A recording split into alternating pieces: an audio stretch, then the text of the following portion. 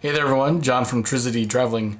Today's trip report takes us to Phoenix with American Airlines of all things. If you followed my trip reports in the past, primarily I am a Delta flyer and I'm trying to branch out.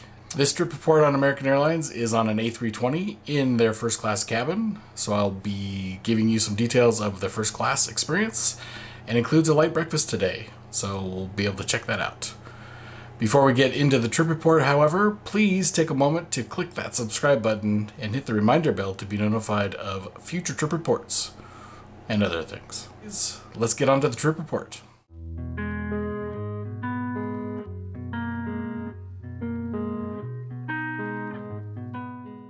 Well, thanks, American. I'm glad I'm here too.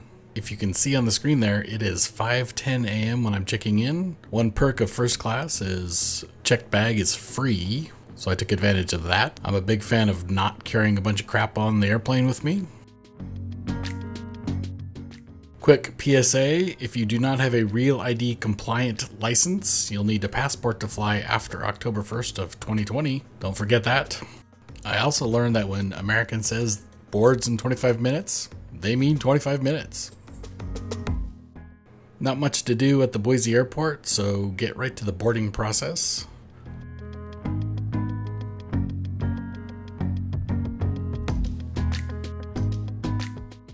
I'm sitting in 3F in first class. First class is a 2-2 configuration with a hard bulkhead, which provides a place to hang coats.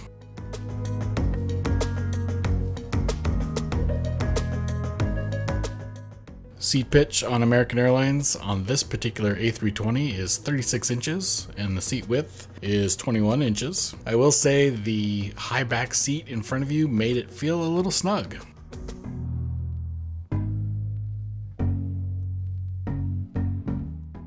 Like the little cubby, great place to store my camera. Trying out my new suction cup mount for the window today. If you'd like to get your own suction cup mount, I'll put a link in the description for you.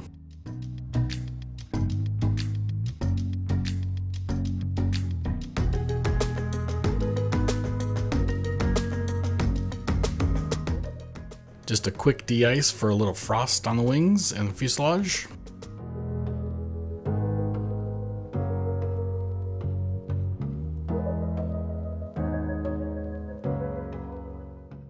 And if you're not a follower of my channel, I recently flew on Alaska Airlines and I have trip reports there if you want to give them a comparison look.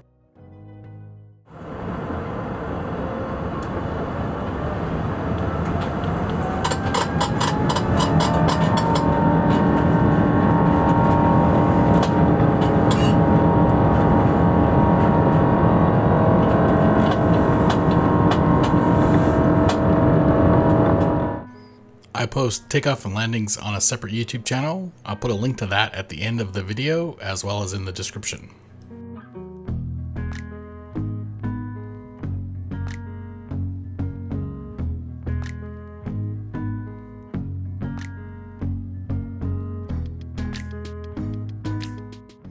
Since there is no seatback screen, you can use the provided free Wi-Fi or buy a pass. Here are the prices. I'd hoped to get a day pass for the Wi-Fi on my flights today. $16 per flight seemed a bit steep to me. I'd hoped to do speed tests.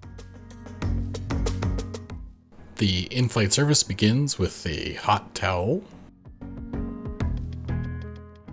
Let's check out the free entertainment options after we watch a short commercial. Plenty of choices available.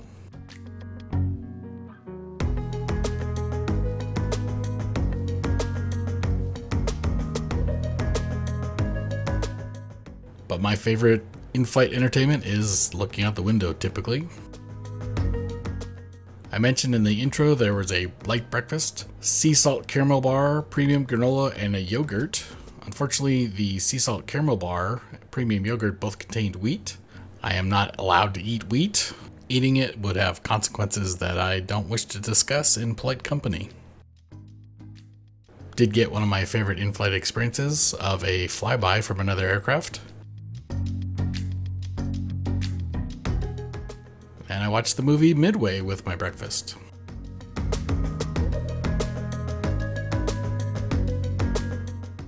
If you like the music on today's flight, It is available from Epidemic Sound. I will put a link to that as well in the description.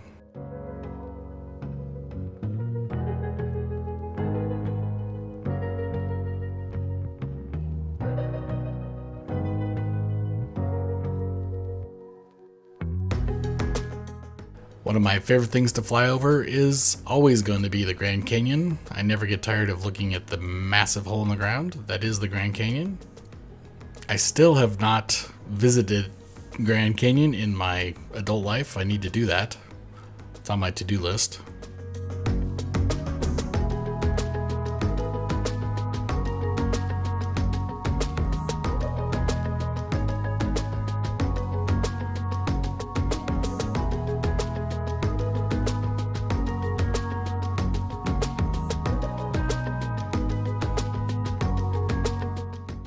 The only town I noticed out my window was Ash Fork, Arizona.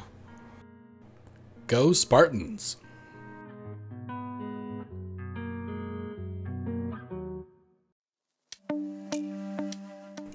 And right before landing, mints were passed out. I'd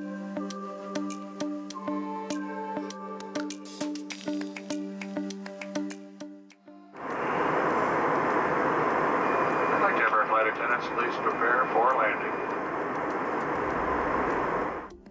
As we prepare for landing, I'll mention a couple highlights of today's flight. Had I been able to eat the entire meal, the light breakfast would have been very good. The sea salt caramel bar and granola in the yogurt would have been quite tasty. It's a little disappointing that both options were filled with wheat. I mentioned before I cannot have wheat. I am a full-fledged celiac, so wheat is off limits to me.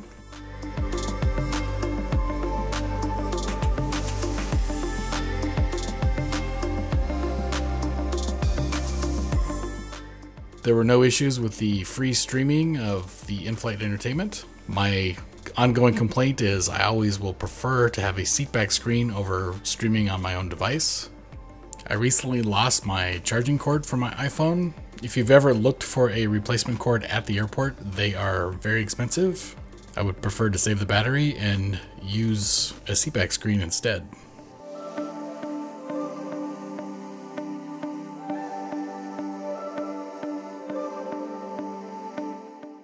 Takeoff and landings are posted separately on my aviation channel. You can find it on YouTube by searching for Trizity Loves Airplanes. I'll also put links at the end of this video and in the description below.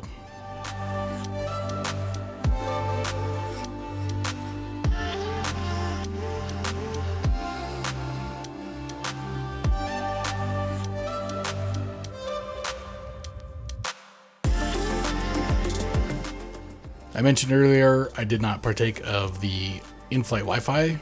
$16 for a less than 2-hour flight seemed a little steep to me. I had hoped to do speed tests from each of the flights today, but based on those prices, I decided it wasn't really worth it. I did do speed tests in the Admirals Clubs, so if you stay tuned for future trip reports, you'll be able to see those.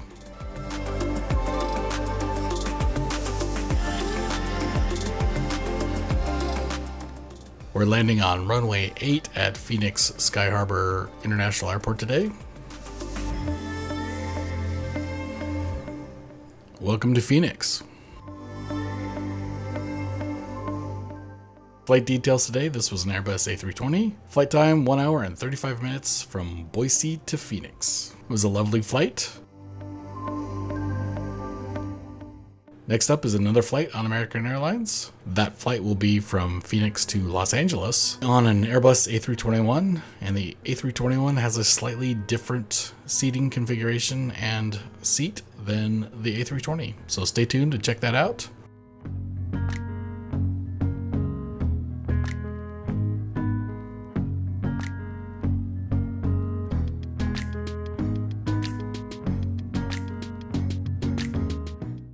If you have any questions or comments about today's flight or flying on American Airlines, Alaska Airlines, or Delta Airlines, please feel free to post those comments below. And as always, happy travels.